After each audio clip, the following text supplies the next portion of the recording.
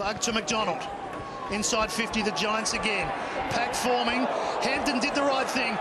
Created a contest. Knocked the ball down in front. And Bruce will finish off. First goal of the day to the Giants.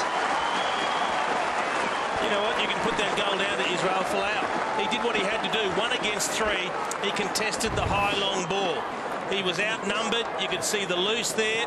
A couple coming back. He's got his own opponent. He's got Brian Lake. He made the contest, brought it front and square, allowed predictability of where the other GWS players had to run. And Bruce, a clean pick-up and good finish on the left. Yeah, you don't expect your forwards always to take marks in these contests. You just expect them to bring it to the front.